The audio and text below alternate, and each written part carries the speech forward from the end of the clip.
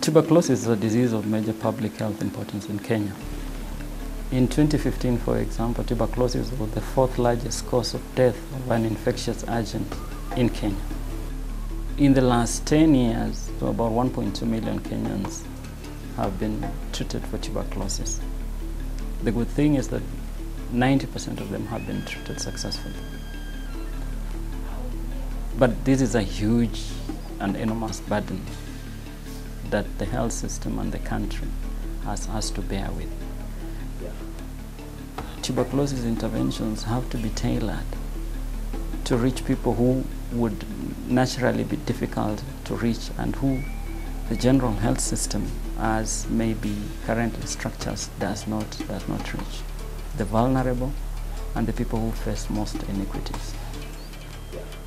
You have to bring in newer technology, newer tools, or more or less just better arsenal to fight the disease. The technologies that Cepheid is bringing to the market are revolutionizing patient management by providing fast and accurate results, which are enabling not only the rapid diagnosis and monitoring of disease, but are making it possible for healthcare providers to be able to initiate timely and appropriate treatments, which of course results in improved patient outcomes.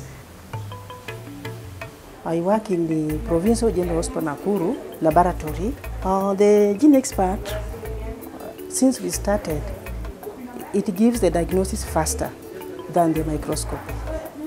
Now the microscopy takes about 2 days to get our results, but the GeneXpert gives 2 hours to get our results. A rapid diagnosis of TB and rifampicin resistance is critically important when you're thinking about the early management of the disease.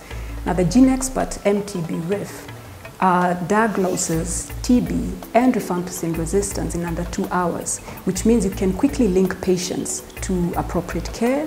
When we started implementation in 2011, we had only 3 machines which we placed in one area to see what impact are they creating.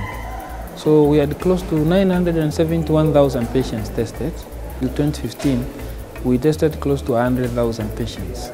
423 patients RIF resistant. The test is very simple to run, so it can be decentralized to lower levels of the healthcare system, where it can be run by healthcare professionals who are not highly skilled. And the test is also very reliable, which means that clinicians have confidence in the results that they receive.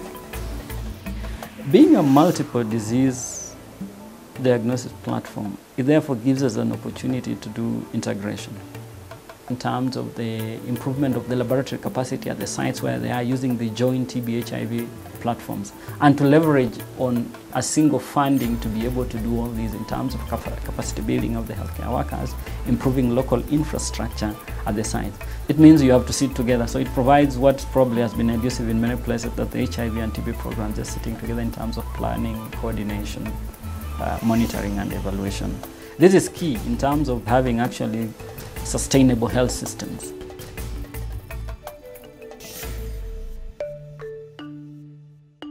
We know that the assay is getting better, and we're looking forward to the Ultra cartridge, which will be much more sensitive in diagnosing of TB, but to also Expert Omni.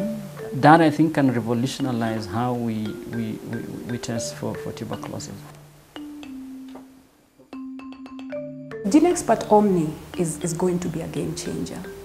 It is going to provide true point-of-care molecular diagnostics, and it's going to enable decentralization of testing to the lowest levels of the healthcare system. And here we are talking about all the way down to the community level, meaning that wherever testing is required, GeneXpert Omni will be able to provide that.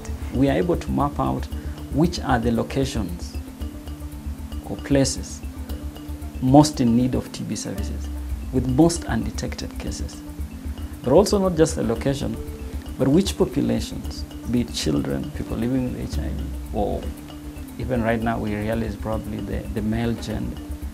So it helps us therefore now focus on that, have a focused intervention for that. And to do that you need good tools, you need good diagnostic assays. That's the only way I think we can be able to end tuberculosis in Kenya and elsewhere.